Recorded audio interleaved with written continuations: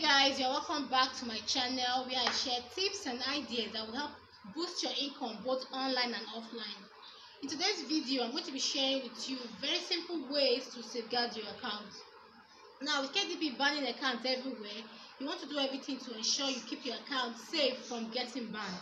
Now, there are 4 good reasons why an account could get banned, and I'm going to be sharing each with you. Number 1 is trademark infringement. Now, Amazon takes intellectual property theft very serious. Okay, if you have a few trademarked keywords in your account, you could be placing your account at risk of getting banned.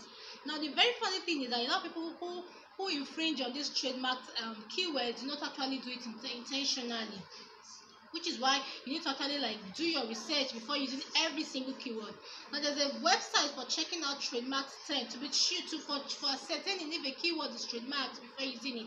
It's called UPSTO, and I'm going to be including a link to that website in the description box. Now, you want to avoid every trademark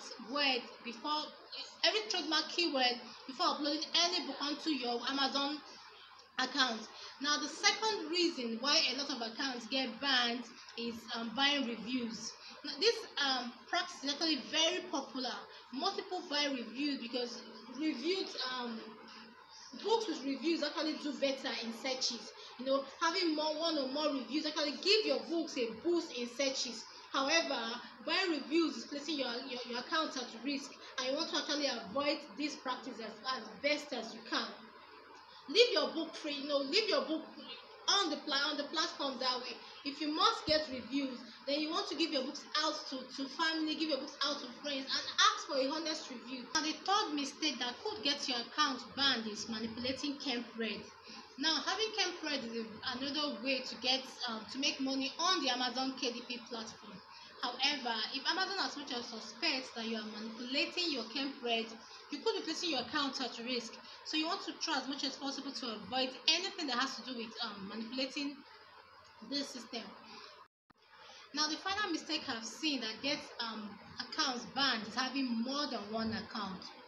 Now, there are a lot of reasons why people give for having more than one account, but the main reason is that this second account becomes more like the risk account. Every risk that cannot be taken on the main account gets taken in the alternate account. Okay, and to safeguard themselves, they actually have more than one system.